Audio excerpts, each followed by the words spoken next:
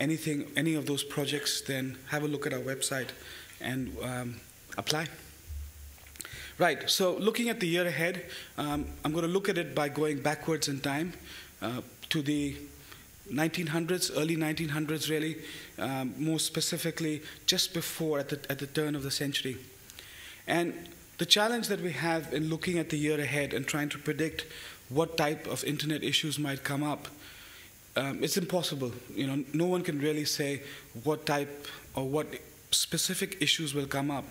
But I think we can make a pretty good guess and a pretty good understanding of the types of issues that we're likely to see in the year ahead. And so if we go back to the turn of the 20th century, it was a time when, as usual, human beings seemed to have some sort of wars going on all over the place. This particular war was the Americans taking on the Spanish and fighting in the Atlantic, which led to the Treaty of Paris, and the US was then able to get the Philippines, Guam, Puerto Rico, and Cuba. Queen Victoria was at the height of her reign, in fact towards the end of her reign. The particular gown that she was wearing was purple or mauve in color. That wasn't available to everyday people. The only time when purple became available as a fashion item was with the birth of the organic chemistry industry and aniline dyes. That's again in the 1890s. There was, as usual, a lot of speculative bubbles. There was a lot of financial dreams being sold, and perhaps not surprisingly, it was the banks that were being asked to rein in some of their foolishness, and there were plays being written about how the banks need to get smarter. So hopefully you see a little bit of parallel there. And out in the countryside, there was peace and quiet. There was lovely cows and horses and sheep and whatever else you have in the farms. It was really quiet. Now hopefully you've got this mindset, and that's really important. It's about the mindset. Hopefully you've got this mindset of peace and tranquility, a few bubbles. Life was good on the farm. There was lots of milk. There was, everyone went off to school in the morning, bunk school. But it was very peaceful life, and it had always been like that for many, many years. And that was the mindset that, you live out in the country and you have no worries and everything's done. And then something happened, and that's disruption. So we have a mindset where society's expectations and norms and what they think is normal is in that scene setting. And then technology comes along and causes a disruption. And so in the 1890s, what was normal, which was horses and carriages, was suddenly replaced by steam engines and what they call horseless carriages or self-propelled vehicles. Now try and imagine the shock that this imposes on society. And just as you have in society, you have people who adapt very quickly. Society itself takes a very, very long time to adapt to technology changes. And those who live at the edge of technology often forget that because they're early adapters or they're early movers. They just think it's obvious. But societal norms and values take a long, long time to change. And if your mindset is horse carriages and horses, when you're confronted with disruptive change, which is what the self-propelled vehicle did, most of society reacts quite badly. They don't want change. Change is seen as a threat. And so if you think about the business impact that these steam engines and subsequently combustion engines had, was there were about 13,000 businesses in the United States that were making horse and buggy parts. Most of them closed because all they knew was how to provide horse and buggy parts. A few of them were smart and adapted to horseless carriages. So they stopped making or reduced making, buggy parts and buggy whips, and they started looking at this new thing and how they can adapt to that. Studebaker was the only manufacturer which successfully made the switch from horse-drawn to gasoline-powered vehicles. And so even if you know that there's disruption, even if you know that you need to adapt, it's actually quite hard to adapt sometimes. And the funny thing, of course, is it's not often the frontline manufacturers who adapt the best. So one of the examples was Timken Company, which is still around in some form, which makes roller bearings.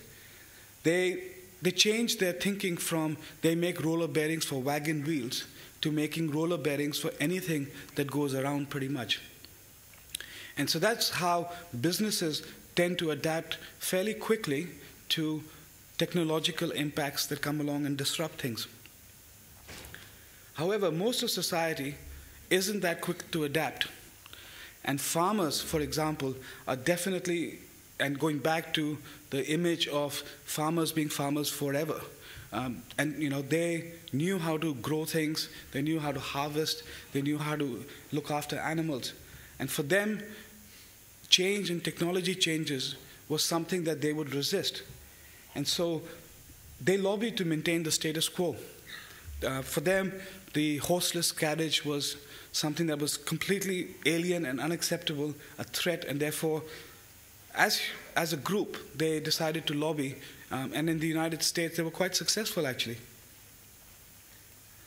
And so in Pennsylvania, in the year 1896, both houses of the state legislature unanimously passed a bill that required people driving their horseless carriages upon chance encounters with cattle or livestock need to, 1, immediately stop the vehicle, 2, immediately and rapidly as possible disassemble the automobile, and 3, conceal the various components out of sight behind near bushes until livestock and equestrian is sufficiently pacified. So Quakers, and particularly the Quakers in Pennsylvania, their reaction to technology change was lobbying and putting into place restrictions that would maintain what they thought was normal.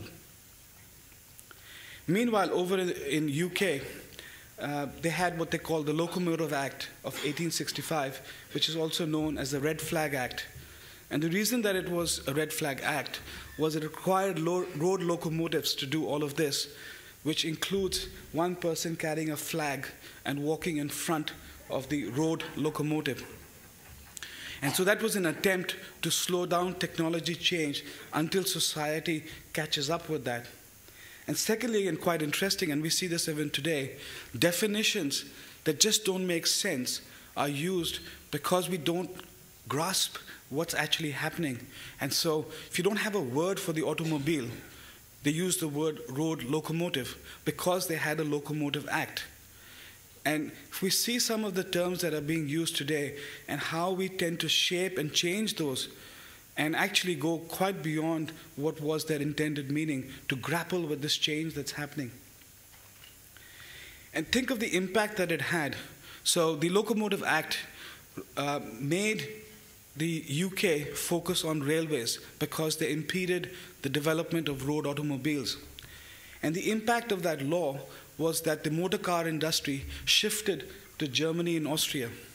And it was in Germany and Austria that they figured out that motor cars are actually meant for recreational use. And so, again, when we look at technology change, passing laws to regulate technology before they've had a chance to play out effectively moves those technologies to other areas or countries where it's allowed to flourish. And because if you try and regulate technology too early, what happens is we still haven't figured out how to use this technology. And today we look back and say, well, it's obvious that a car is not for moving people around in terms of as goods, but it's for recreational use. However, if your frame of reference is the railways, then you think of cars as another form of sort of flexible railways. And this is people grappling and society grappling with technology changing much quicker than they've adapted as a society. And if I look at the year ahead, that's what I would say as the types of issues that are going to play out in the year ahead. We don't know specifically what they are because we know some of them are already in play and they'll just carry on. Without doubt, there'll be absolutely new issues that come around. But if you think about the issues that come, I ask you to put this perspective. What if the issues that are playing out are simply us adapting to quick technology change? And actually, it's our mindset that needs to change as quickly, but it's impossible, and that's why friction happens. So it's society taking time to adapt to rapid technology changes. And some will indeed resist, because they will see this as disruption, as something that is alien and something that they need to stop, because it isn't normal. It isn't normal from the current perspective. Some will indeed lobby to maintain the status quo. But just as farmers could not stop the change to horseless carriages, all the lobbies that we have, and we see many examples of that, will at best delay the change. It certainly will not be able to stop that change. And the places where that lobby is successful, the creative and the good use of that technology will shift to other countries. They will thrive and they will adapt. And if, for example, we continue to have laws that impede New Zealand's progress, it's at our expense. On the other hand, we have the opportunity to recognize that society will take time, but we can be world leaders. And there are examples of laws that are on the books today which haven't become law yet, and we would like them to become law. And if we can do that, we have an ability globally to be leaders in use of the internet for society's good. And I guess the analogy between the motor car and the internet can only go so far. And we'll hear a little bit today later on about the economic impact of the internet. And the one thing that you will take away from that is that it's hard to determine what it is, because the internet is a general purpose technology, much like electricity or roads. It's really hard to determine its impact. But the impact is real, and the impact and the opportunities are very positive. However, with this change in society, we have probably a developing unfortunate situation where some members of our society will continue to remain marginalized. In fact, if anything, the internet is going to deepen some of the digital divides. And therefore, the efforts that we need to make on digital inclusion will have to increase. And free markets and our love of free markets isn't going to solve that. And I think that one of the challenges that we have in the year ahead is to try and be far more inclusive, knowing that the internet is making those divides substantially bigger and more painful. Just to end, a little bit of, I suppose, update on NetHui. I think Internet NZ has hugely benefited, and I hope people have benefited from us being able to come together. It's certainly, as a small organization, it is absolutely quite a heavy load on our resources, but the community benefit is so substantial that we are committed now that we'll have a national NetHui which will alternate between Auckland and Wellington each year. And so NetHui next year, around this time, will be in Wellington. We certainly also want to have go outside Auckland and Wellington, and we'll have a mini NetHui or a regional NetHui, hopefully before the end of this year or early next year in South Island. It'll be a much smaller version, and it will also try and take it to the next level of working particularly with local governments, because that seems to be a gap at the moment. But also, we also see NetHui as not so much as a conference, but also as a growing community involvement in internet-related issues. And that's all I had. Don't think, unless somebody has any questions or comments, I think we can move on.